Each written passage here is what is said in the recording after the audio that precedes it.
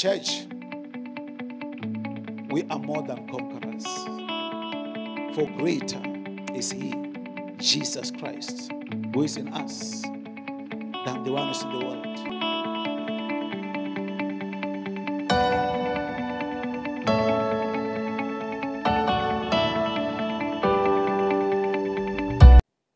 I greet you all in the wonderful name of our Lord Jesus Christ. Amen.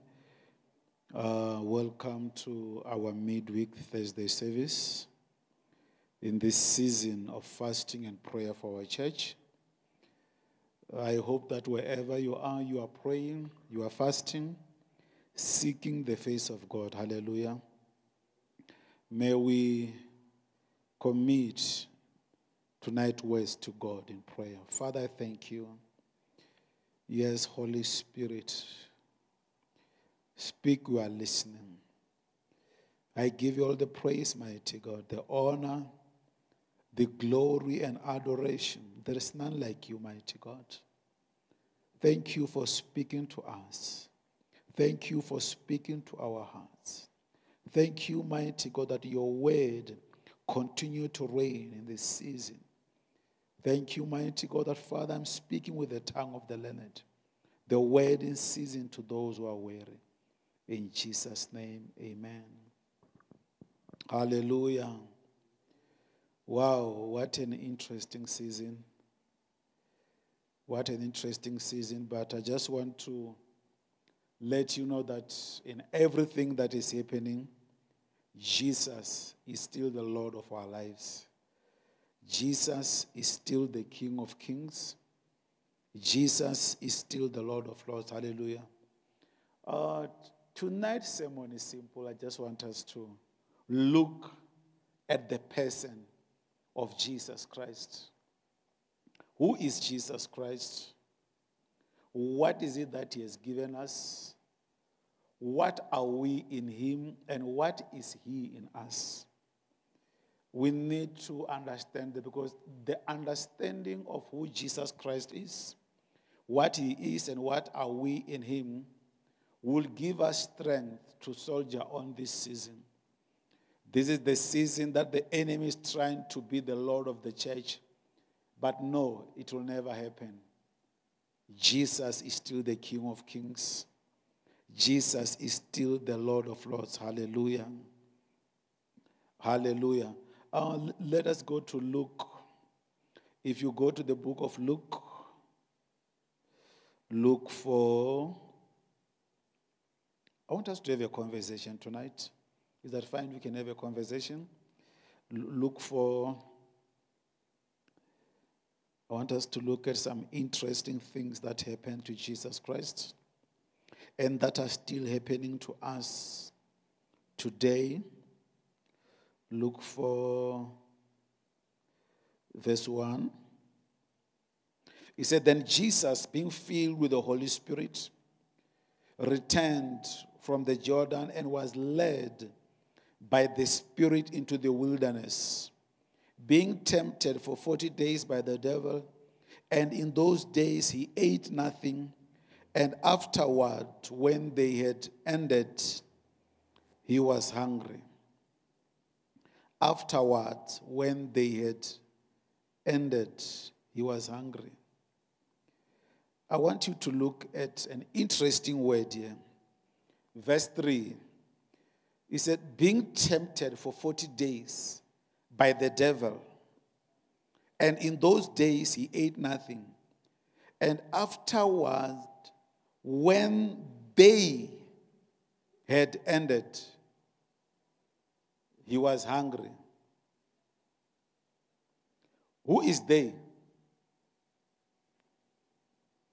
Who is they? Who is they? Afterward, when they had ended, he was hungry.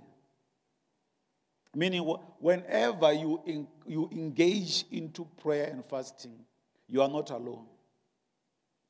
Jesus Christ was led by the Holy Spirit into the wilderness. And the fact that he was led by the Holy Spirit into the wilderness did not prevent the enemy from tempting him. So many times in our lives, we believe and know that we are in the right path, we are doing what Jesus Christ, what God has instructed us to do. We believe that we've been instructed by the Holy Spirit to do it.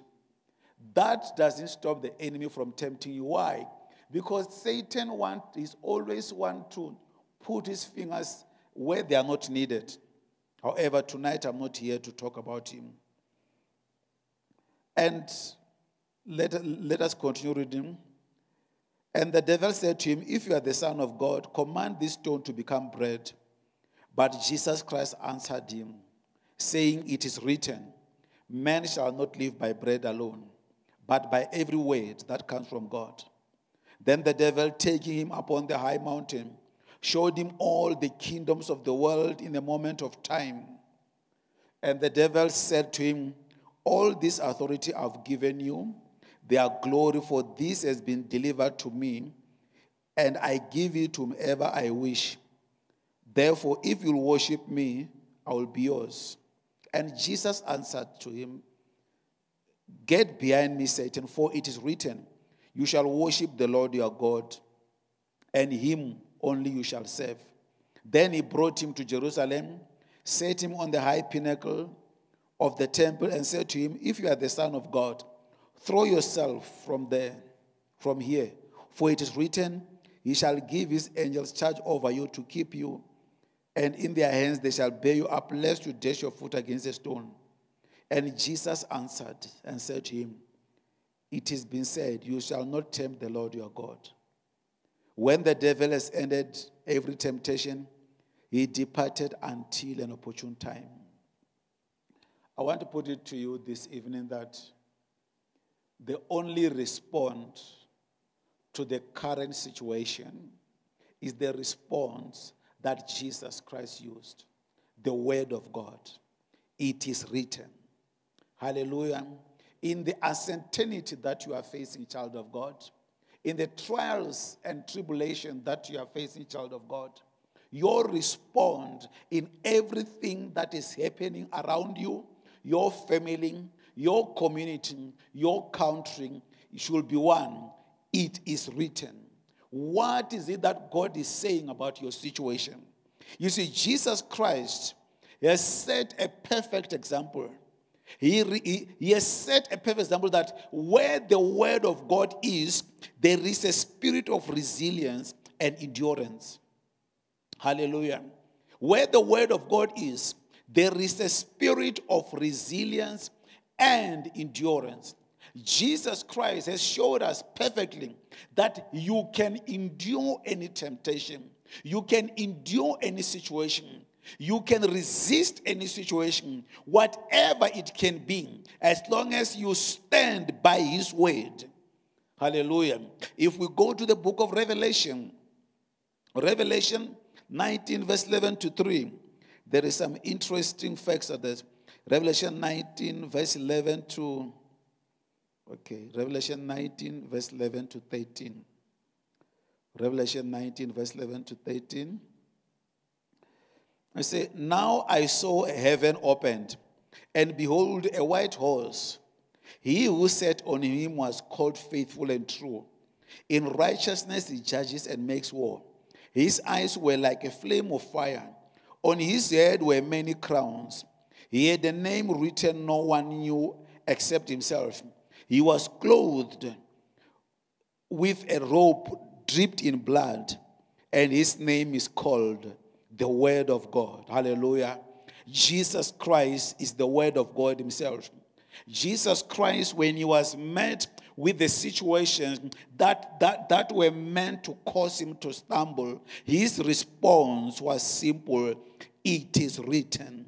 Because why? He trusted the word of God. If Jesus Christ himself trusted himself as the word of God, this should be our response to every situation that you meet. I want to put it to you, child of God, that whatever situation that comes your way, there is a solution for that situation. And the solution is Jesus Christ. The solution is the word of God. The solution does not lie with your neighbor. The The solution does not lie with your bank. The solution does not lie with your family. The solution is the word of God. Jesus Christ is the solution. For he himself quoted himself that it is written. What was he referring to? The word of God. The word of God is the name of Jesus Christ. Hallelujah. Every scripture concerning the greatness of his name, and he has received this greatness because he raised from the dead. I mean, I can only trust one person who can lay down his life and pick it up again. Who is that person? Jesus Christ. The one who has the name above all names. The King of Kings. The Lord of Lords. His name is Jesus. I want you to make a decision tonight that I might have tried everything else. I want to put it that even Christians, when situations are tough, sometimes we go off our way and try everything else except Jesus Christ. I want to put it that he has a name that is above all names. And in his name, every knee shall bow. Every tongue shall confess that Jesus is Lord. Who is this man, Jesus Christ? He is the man born not out of a man conceived out of the Holy Spirit. When angel Gabriel visited Mary, Mary asked him, how could this be, since I do not know a man? When angel Gabriel said to Mary, you shall have a son, Mary knew that biologically it's not possible. But the angel said to Mary, the Holy Spirit shall come upon you. He who is to be born out of you shall be called the Son of God. Who is the Holy Spirit? He is God the Father. Because Jesus Christ said to us, the Father in me teaches me what to say. Who was he referring to? The Holy Spirit. Why? Because Jesus Christ and the Holy Spirit are one. It took the Holy Spirit, the Father, to conceive Jesus Christ, the Word. So I want to put it to you that in the Word of God, there is the power of the Holy Spirit in the Word. The Bible said in Revelation that the robe that he was clothed with was dripping in blood. Whose blood is that? It's the blood of Jesus Christ. Oh, what a powerful name it is. I want to put it to you tonight that do not put your trust in anything else. Let your trust be restored back to Jesus Christ, the Son of the living God. Do not put your trust on anything else. Do not go to the left or right. Go back to the cross, for in the cross, that's where the solution is. In Jesus Christ, the Son of God. I love it. After when he came from being tempted in the wilderness, he began to release his mission statements. In Luke 4:19, he began to release his mission statement, 4:18 to 19. He said, the Spirit of the Lord is upon me, for he has anointed me to preach the gospel to the poor. He has sent me to heal the brokenhearted, to proclaim liberty to the captives and recovery of sight to the blind, to set at liberty those who are oppressed, and to proclaim the acceptable year of the Lord. Those are the 6 things that Jesus Christ presented as his mission statement to the world, that this is what he's here for. But there is one thing that is important that he said. He said, the Spirit of the Lord is upon me, for he has anointed me for. You need that anointing of the Holy Spirit. Who is the Holy Spirit? The one who conceived the word. Wow. Can you see how blessed we are? Can you see how empowered we are? The same Holy Spirit who made Mary to be pregnant with Jesus Christ, is the same Holy Spirit who is becoming the anointing upon Jesus Christ. When Jesus Christ take on in the form of humanity, he said, I am dependent upon the anointing of the Spirit of the Lord to accomplish 1, 2, 3, 4, 5, 6. That's what we should do. When we call upon the name of Jesus Christ, we are not calling upon the name in vain. When we release the word of Jesus Christ, when we release the word of God, we are not just releasing the word, we are releasing the word that carries the anointing. That word carries so much power. The word that created the heaven and earth.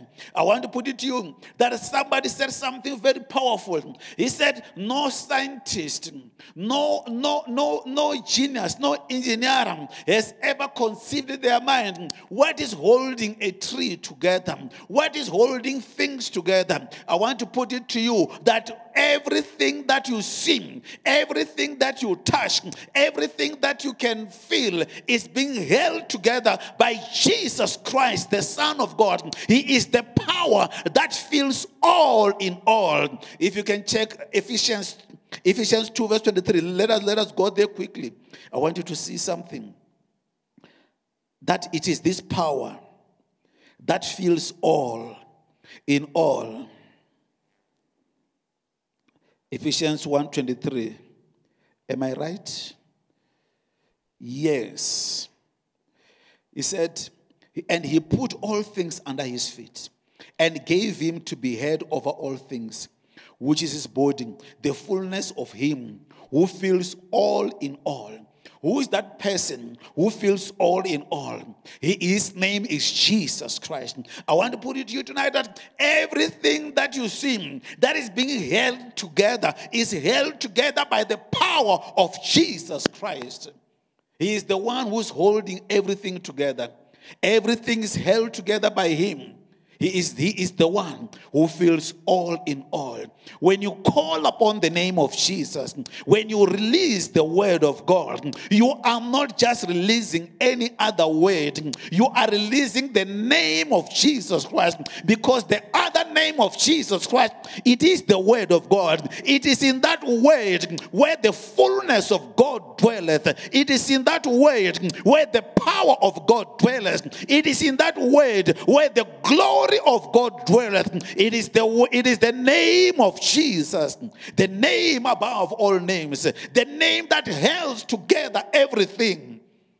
You should ask yourself, they didn't know when they were putting him on the cross, when they were nailing him on the cross, that they were using his power to nail him on the cross. And they didn't know that the cross that he was hanging upon, that cross was put together by his power. Without his power, that cross could have been powder. Without his power, that cross could have just vanished. But they didn't know that he subjected himself to crucifixion so that you and me can live.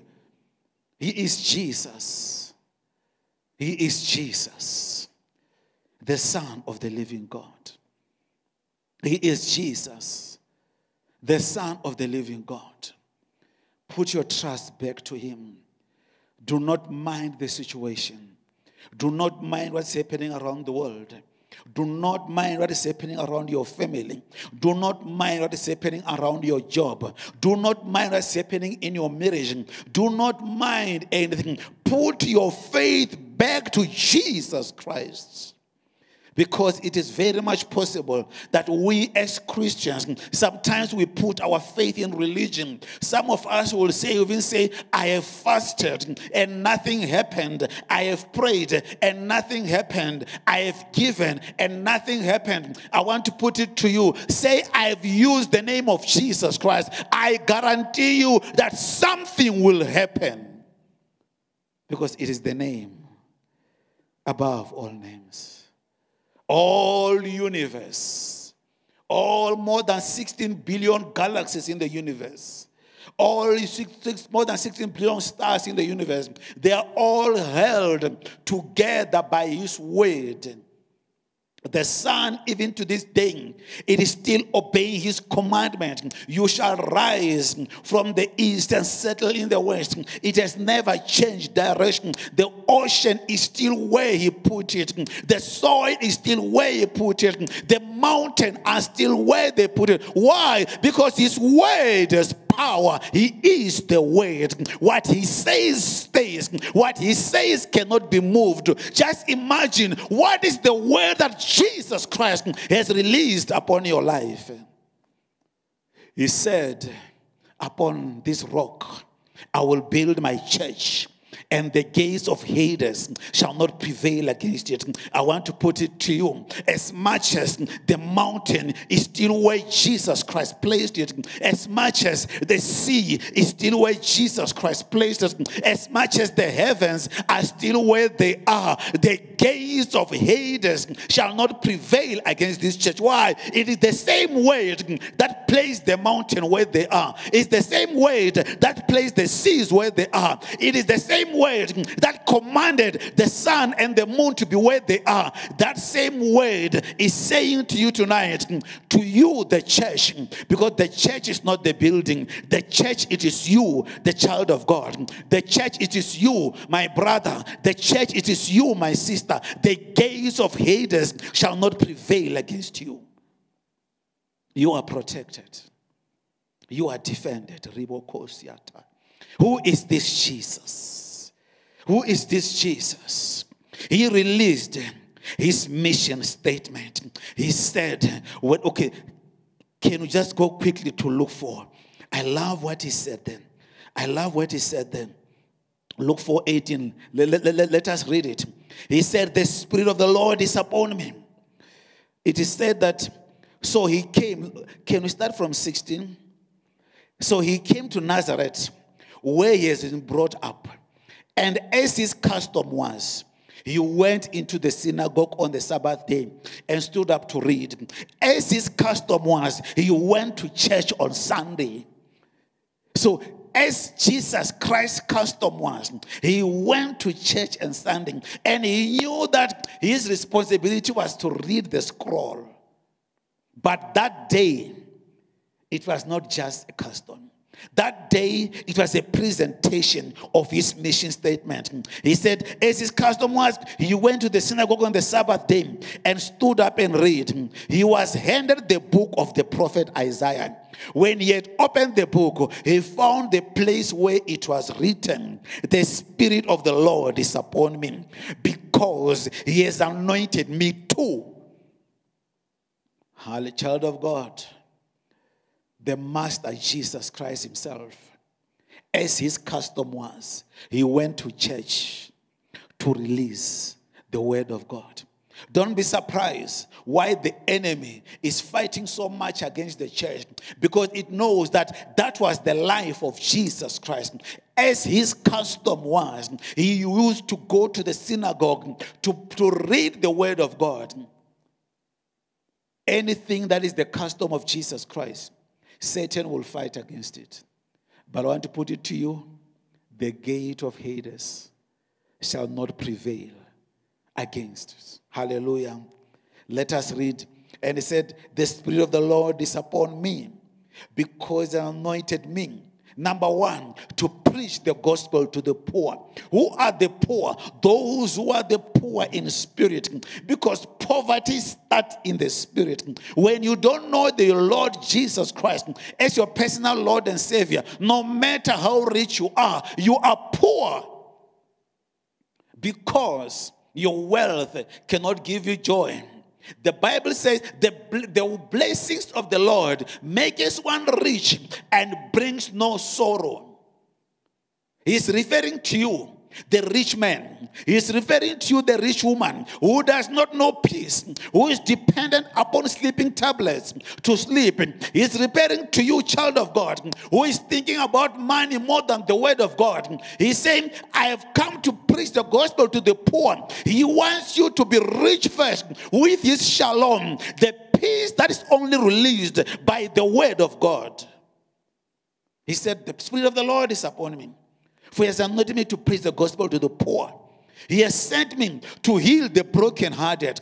You whose heart is broken because you have lost your job through COVID. You whose heart is broken because you have been looking and seeking for a Savior and you don't know one. Jesus Christ said, I'm the healer of that heart. I'm the healer of that heart. Just look back unto me. So if you read verse 26, he said, then he closed the book and gave it to the attendant and sat down. And the eyes of all who were in the synagogue were fixed on him. It is time for the church to fix their eyes on Jesus. It is time for the church to fix our eyes on Jesus. That is where we'll be able to heal the brokenhearted. Hallelujah. He said again, he has been sent. He has sent me to heal the brokenhearted, to proclaim liberty to the captives. There are those who's the enemy of this world, who the God of this world has blinded them. They have been held captive by the enemy. Others are being held captive. They are worshiping their ancestors. They are worshiping images. They are worshiping creation instead of the Creator. Those are who are being held captive. Even there are those in the church who have been held captive by their past. They have been held captive by their generational past. God is saying, I've come to set you free. But if you fix your eyes on Jesus, not on your issues, the captive shall be set free. Church, we are more than conquerors.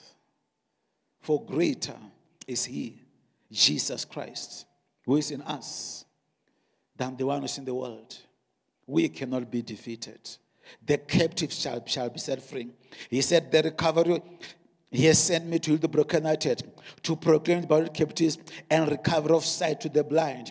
There are those who have been blinded. They don't know whether they are going forward or backward. You don't know whether your marriage is going up or down. You don't know whether your finances are still there or not. You get paid, but you don't know where your money is going. You are blinded to the works of the enemy to your finances. You are blinded from knowing the truth about Jesus Christ. You are blinded from knowing the truth about yourself, because some of you are describing yourself about because of your past.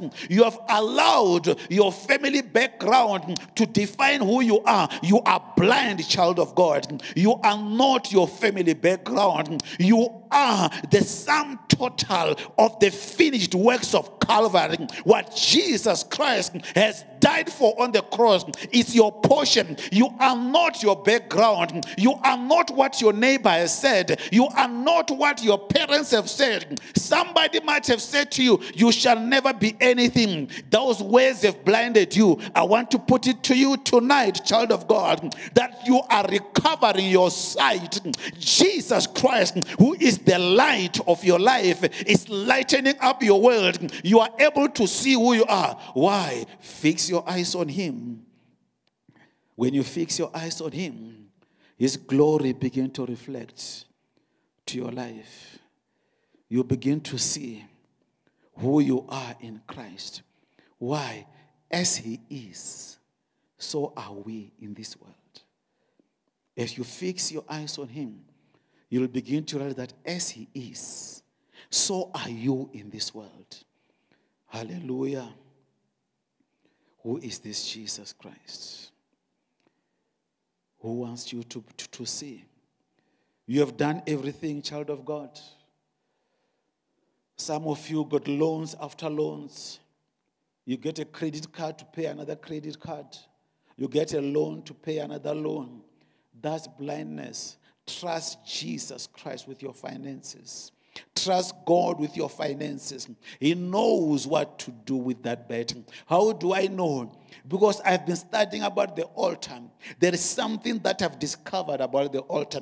That in the altar, there is a sacrifice. And in the sacrifice, there is a covenant. And in a covenant, there is a promise. In the promise, there is faith. He delivers. Who am I talking about? Jesus, the sacrificial Lamb of God, who was sacrificed in the altar of Golgotha, so that we can have a covenant with God, which was promised to Abraham. He's faithful. God wants to make you whole. He wants that blindness to see. You might be having sharp eyes. You can see 5 kilometers away, but you are unable to see 2 minutes away spiritually from your life because you don't know what will happen the next 2 minutes. But I want to put it to you. Let Jesus Christ open your eyes. He said, He has sent me to set at liberty those who are oppressed.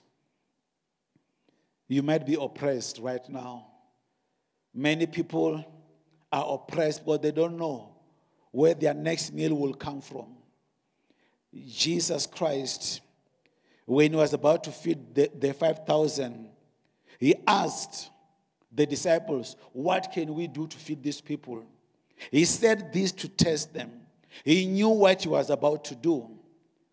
And they look at him and they say, Master, even 200 denarii of bread won't do anything. Why did they mention a denarii? Because then 1 denarii was equivalent to a day's salary. Legally, they know that they are talking to Jehovah Jireh, the Lord our provider. He knew that he can provide. I want to put it to you that even in your situation where you don't know, you are oppressed by not knowing tomorrow, I want you to know that Jesus Christ lives. He is about to do something. There is something that I saw that is very much interesting. If we go to John 17 verse 4, he said when Jesus Christ said, I finished all the work you have given. Okay, can you read John 17 verse 4? Before you can finish looking at it, there's something that I want you to see. That you are the product of the finished works. Jesus Christ said, I have glorified you on earth. I have finished the work which you have given me to do. Jesus Christ saying to God, I have glorified you on earth. How did he glorify him? By believing in him, doing his work. And he said, I have finished the work which you have given me to do. But what did he mean by that? Because there were still sick people on earth. There were still hungry people on earth. There were still homeless people on earth. Jesus Christ is mentioning those words. He has never been to Africa. He has never been to New Zealand. He has never been to the Philippines, to the Latin America. But he's saying to God, I have finished the work that you have given me to do. He didn't heal the whole world. And yet, he's presenting his work as finished before God. Why? Because he knew that he is living outside time. To him, Jesus Christ, you were already born. You existed already. You have received him. He knew that you are part of the finished work. As you continue to believe in him, as you continue to do his work, you are part of what Jesus Christ has presented to God as finished works. As you preach the word to those who don't know him intimately, as you open the blind of those who don't know him, as you heal those who are bruised, you are continuing with the finished works. You are part of the finished works. When Jesus Christ said, I've glorified you on earth, I have finished all the work you have given me to do. He knew that you are here. Don't allow your mind to be oppressed. Don't allow your mind to be oppressed. Why? He is still the same. Yesterday, today, and forever. He is here to proclaim unto you the acceptable season of the Lord. You are here in the acceptable season of the Lord.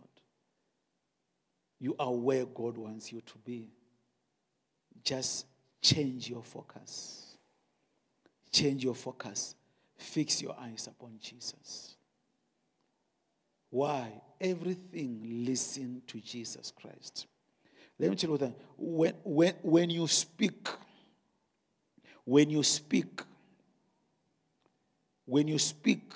about the name of Jesus, when you speak the word of God, Satan cannot tell the difference between you and Jesus. So don't speak the language of the world. Speak the language of Jesus Christ. Speak the word of God. Hallelujah. Who is this Jesus? He is the creative Christ. He is the creative Christ. For in the beginning was the Word, and the Word was with God. The Word was God. He was in the beginning with God. All things were made through him, and without him nothing was made that was made. In him was life. In him was life. He doesn't just create. Some of us have created, you have made chairs. Some of us we've built buildings. We call them wonderful creation. They creative us. But those us that you've created does not have life. Jesus Christ, when he creates, he gives life. He has created your future. Your future is alive with possibilities. Child of God, wipe away your tears. Smile. The creative master, Jesus Christ, is intervening in your situation. There is life. And I also call him the compassionate Christ. He is not just creative. If you read Matthew 9, verse 36, that, but when he saw the multitudes, he was moved with compassion for them because they were weary, scattered like sheep, having no shepherd. What is compassion? Compassion is when the feelings are accompanied with action. Jesus Christ, when he had compassion, he did not just say, oh, shame. No. His compassion was accompanied with action. He healed the sick.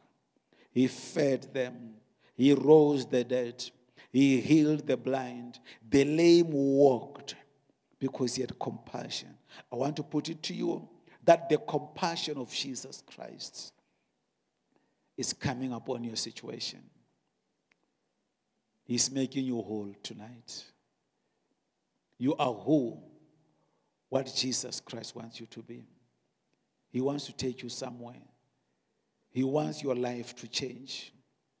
He wants to move you from one level of glory to the other. He has compassion.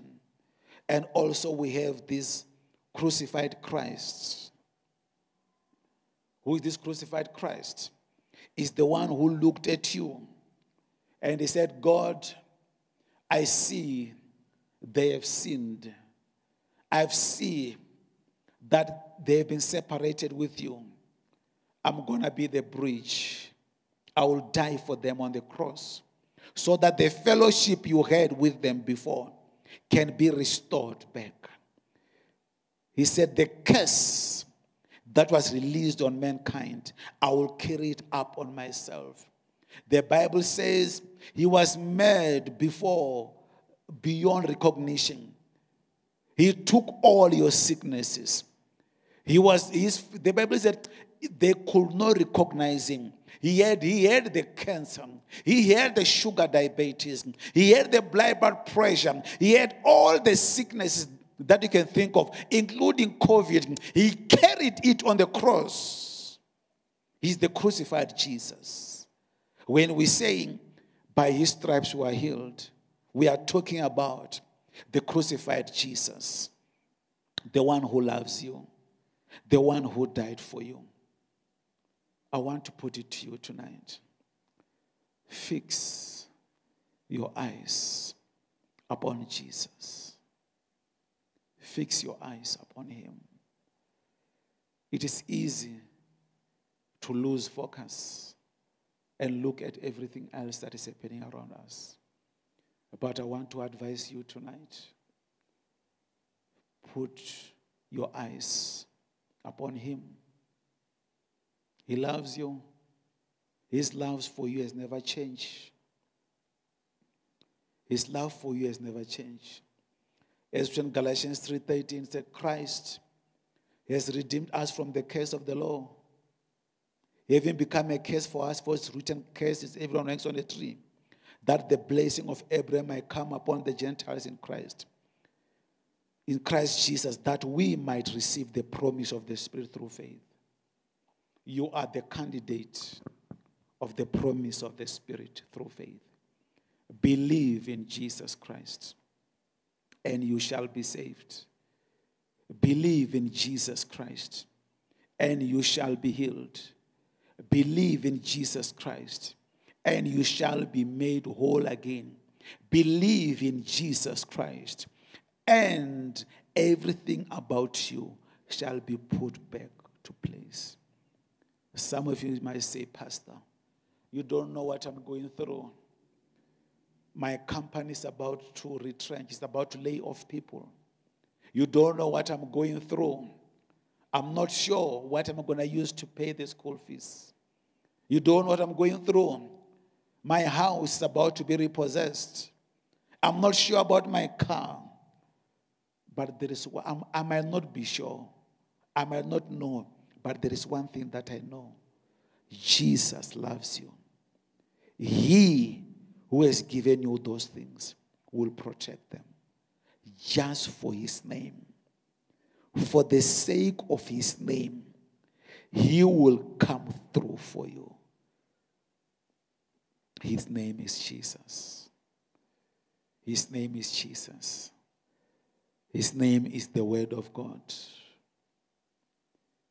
His word is the sword of the Spirit.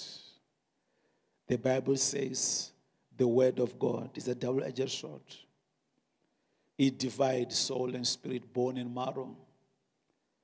Allow the Word of God to separate you from these issues and go and sit at the feet of Jesus and let his shalom restore you. Wherever you might be, I want you to stand up and say, Jesus, I'm calling upon you tonight. Jesus, I'm calling upon you tonight. Jesus, I'm calling upon your name tonight. Jesus, I'm calling upon you tonight. You are the only one that I know. Just stand up wherever you are. Just say, Jesus, I'm calling upon you. I've trusted in everything else. I've missed you. I'm a Christian, but my eyes were not fixed on you. I'm a Christian, but my eyes were fixed on my issues. I'm born again, but my eyes were no longer fixed on the cross. And if you don't know him intimately, I want you to pray with me tonight. Say, Lord Jesus, I give my life to you. Come into my life. I surrender my life to you. Be the Lord and my Savior. Give your life unto Jesus. He is the only one who knows your tomorrow. I love the song that because he lives, I can face tomorrow. You know, he's the only Savior who is not dead. They went to his grave and they were told, he is risen. Death could not hold him down. He defeated death for your sake. And he has given you the power of attorney, the authority to use the name of Jesus. I want you to know that every problem has a solution. And that solution is Jesus Christ. Let us pray. Father, we thank you.